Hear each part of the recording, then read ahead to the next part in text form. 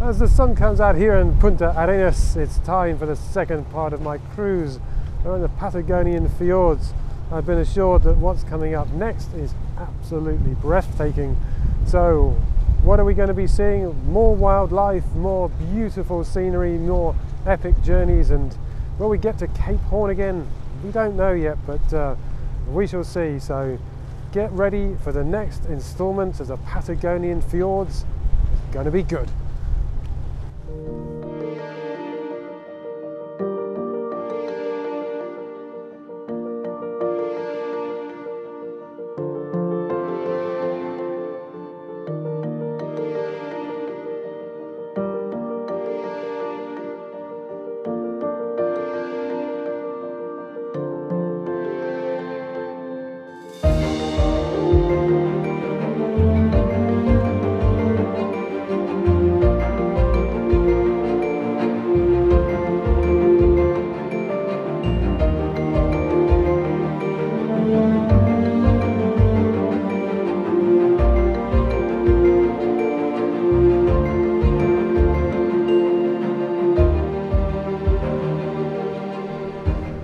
Welcome back to the Patagonian fjords down here in southern Chile, and it is very chilly this morning. It's nice blue skies, lots of mountain scenery.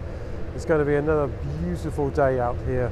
We've got a lot of people that have come on board for the next few days, so we've got quite a lot to do today. We've got Tucker's Island coming up, penguins, and I can't remember where we are at the moment, but we've been assured of spectacular views. So hopefully, as you've seen from the B-roll, the scenery should be pretty amazing that's coming up. So I'm going to go and get some breakfast as it's cold out here, but until then, enjoy some of the B-roll, some of the images that I've been doing this morning.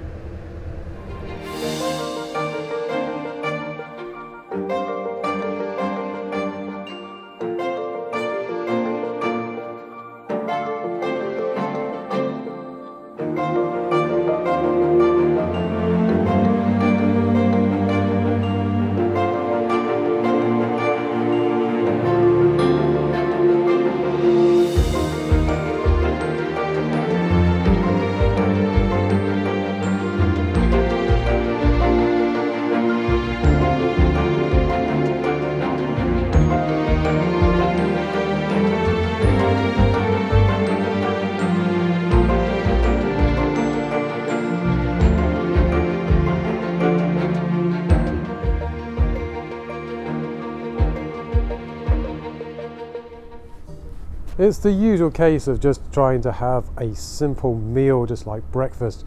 You look out the window and then you see the scene that's behind me, and you just think, I can't sit here, I can't just have breakfast very leisurely and just get on and have take my time. I just can't do it. I have to get out here and work. The sun is out, it's glorious out here, and I just had to get out here and work. And the waiter looked at me and just said, "You off?" "Yes, I'm off. I've got to go. I'll see you later at lunchtime," because it's just too beautiful out there to sit around doing nothing. So everybody else is downstairs enjoying breakfast, and I'm up here enjoying the view. For me, that's the most important thing. Dinner last night didn't even happen. There was too much going on. So yeah, here we go again. It started again, and it's only the morning. What's coming up? There's going to be many things coming up today. There's a walk we're going to be doing, which isn't very hard apparently, but we got some stupendous views. Then there's some penguins later on, and many other things to come up. You're going to enjoy it. This is going to be another one of those vlogs. It's just spectacular scenery.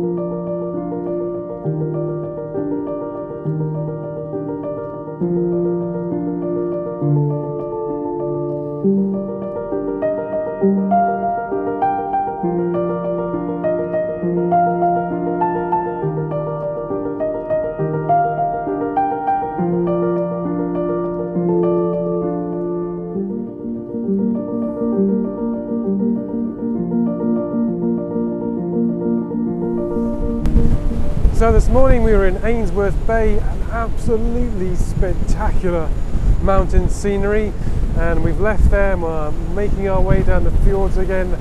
We're going to a place called Tucker's Isle. We're going there because there's lots of penguins. Now what we've been told is we can't get off the Zodiac boats that we're going to go out on.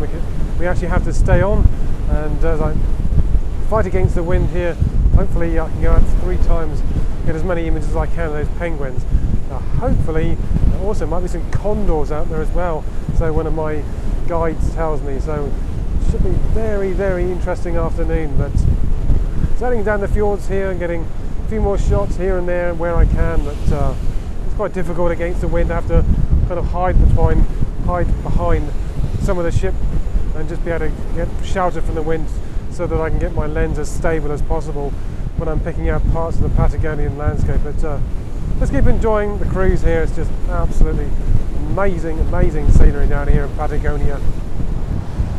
If you're wondering how on earth I actually capture some of the spectacular scenery that you're seeing going past at the moment, basically my weapon of choice, my lens of choice, is the Canon 100 to 400.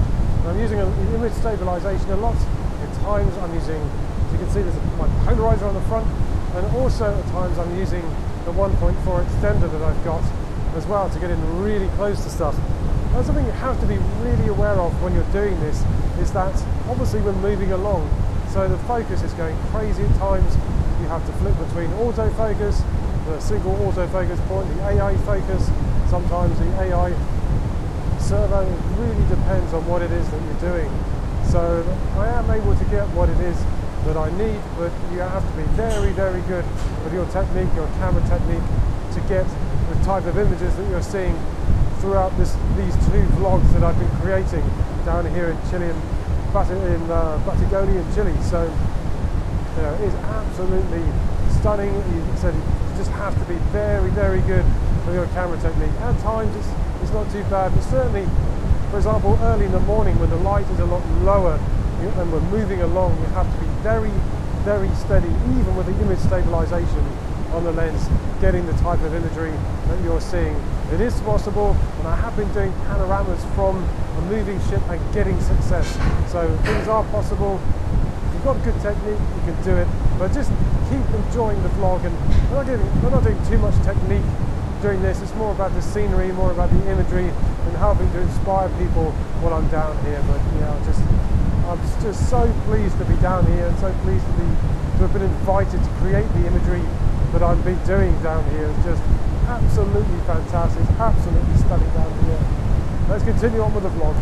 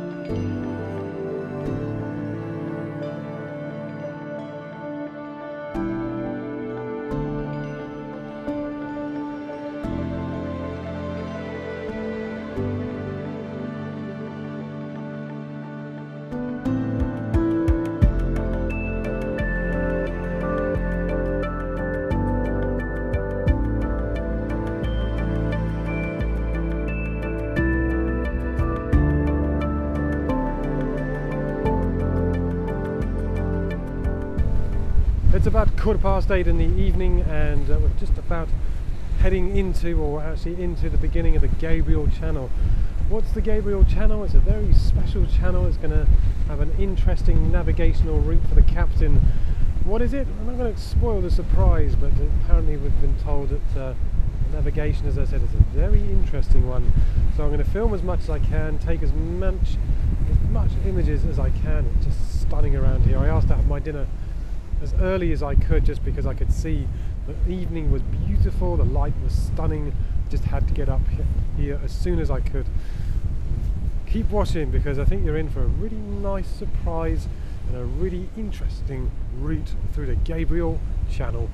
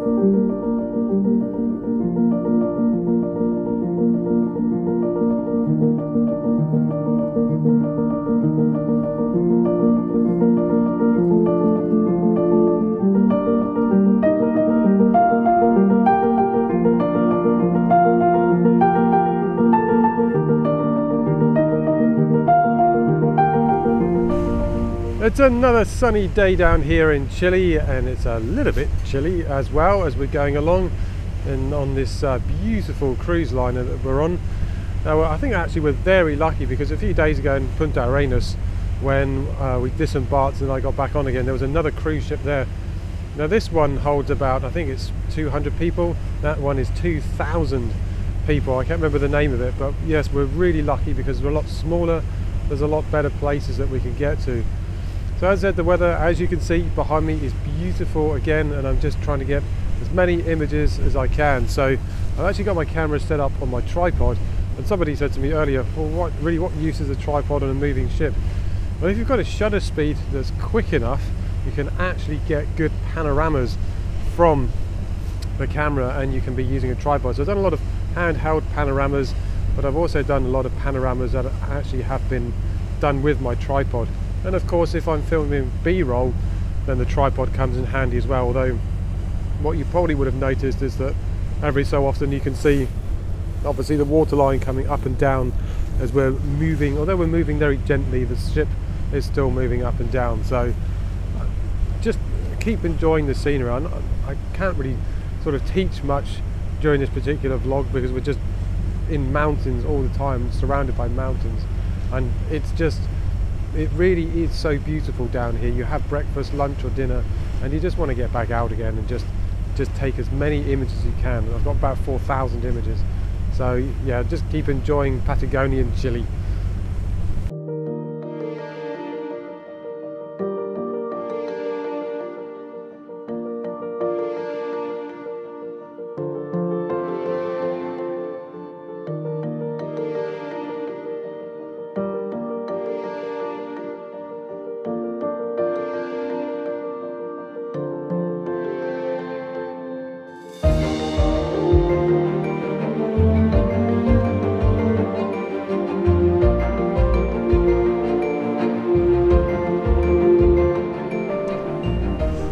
It's about 1 o'clock in the afternoon and we're coming out to Pier Glacier. So the first part of this series of my adventure down here in Chile, we were here early in the morning, and now here we're coming up in the afternoon. I kind of think it's actually better here in the afternoon, because not in the afternoon, in the morning, because the sun is directly above the glacier. So I did pretty well, I think, the other day getting here in the morning. So it's just one of those things. What's coming up this afternoon? I don't know. We're supposed to be going to a glacier that not a lot of people are going to, but I guess we shall see very soon what's going on. But just enjoy Pier Glacier.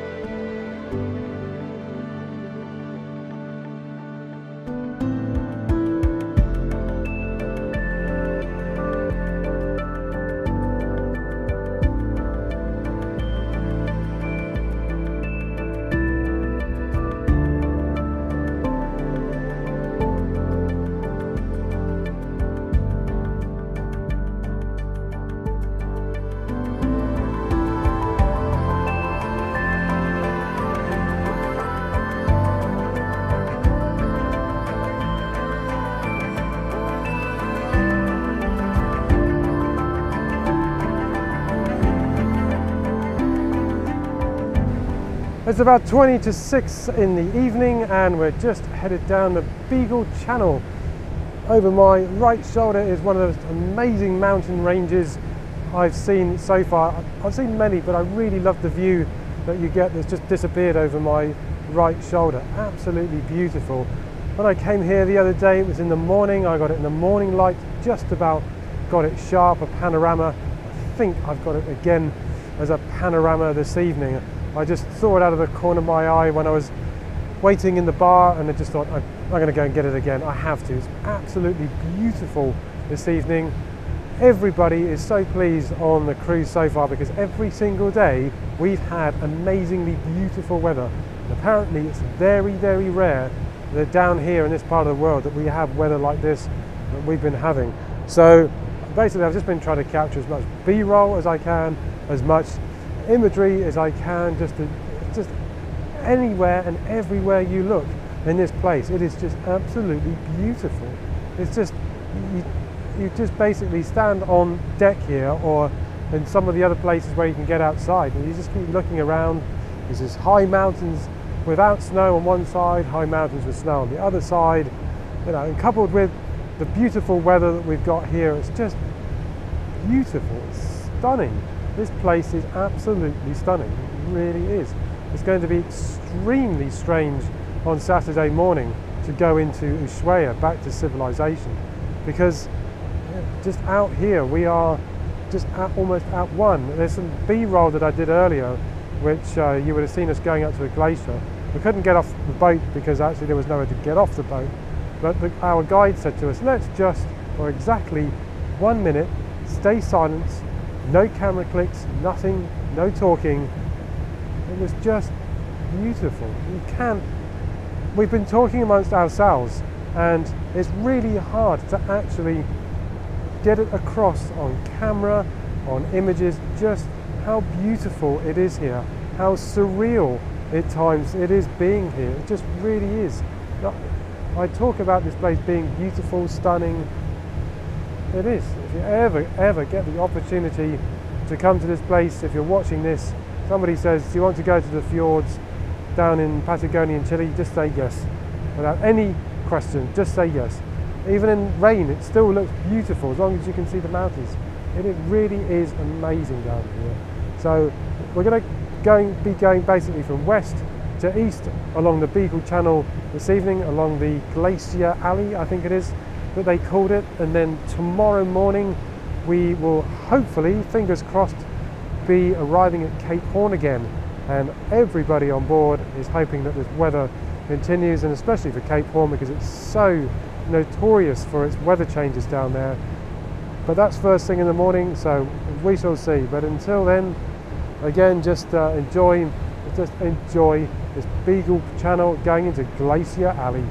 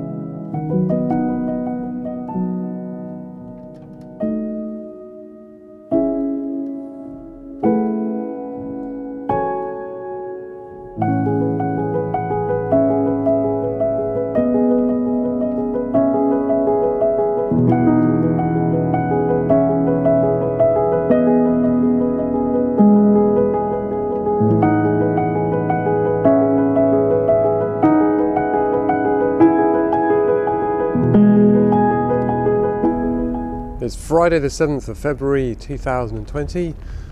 We're back at Cape Horn, or I'm back at Cape Horn. So I'm the only passenger that's actually done the return journey. There's a couple of passengers on board the ship that are actually going into Ushuaia and then going back again. But this time, the weather seems to be a lot calmer so far at Cape Horn. So the last time I was here, it was starting to rain. This time, well, it seems to be quite nice and calm.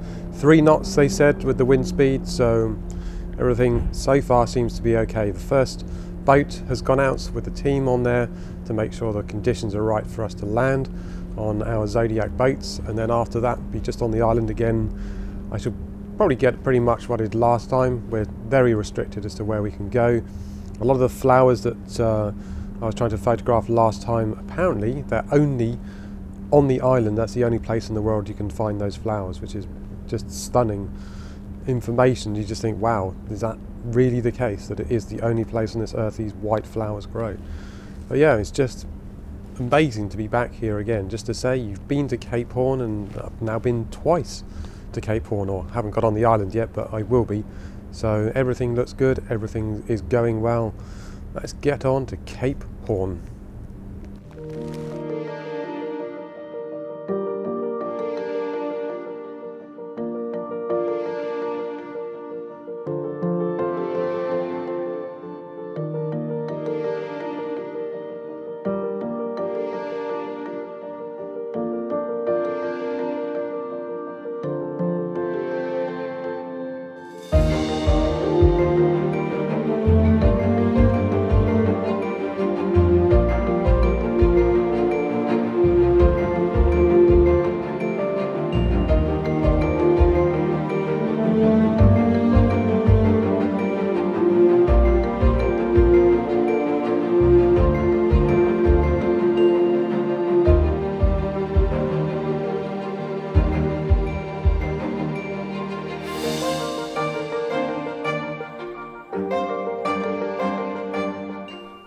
Welcome back to the beautiful Woollaya Bay. If you remember from the first part of the vlog of this trip down to South America, Woollaya Bay has a subarctic forest, which is basically behind the camera. What is the subarctic forest?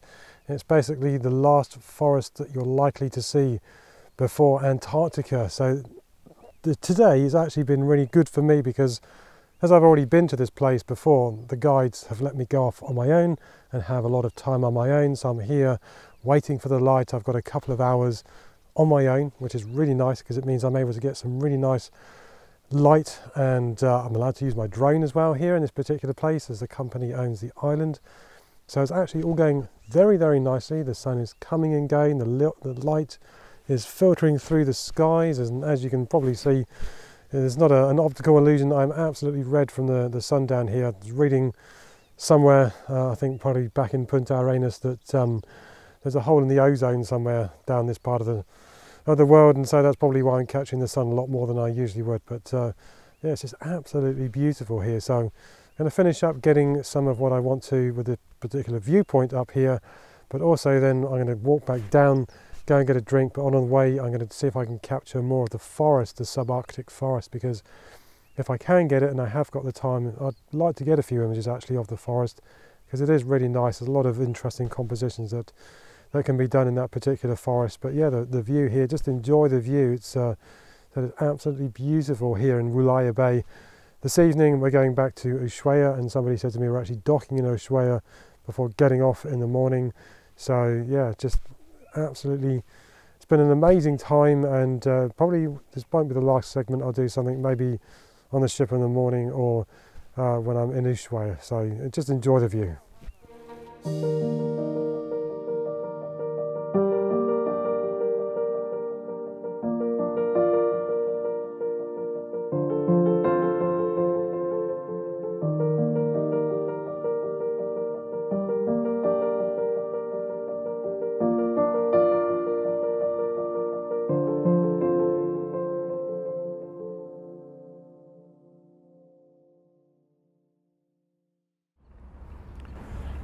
So that's it for the Patagonian fjords and a little bit of Argentina as well in Ushuaia. I think it's pronounced. I was corrected earlier by a lady down in the tourism office. So huge thank you to everybody on the boat, from passengers to crew to guides, and it's just basically without all of those people, just this trip would not have been a success.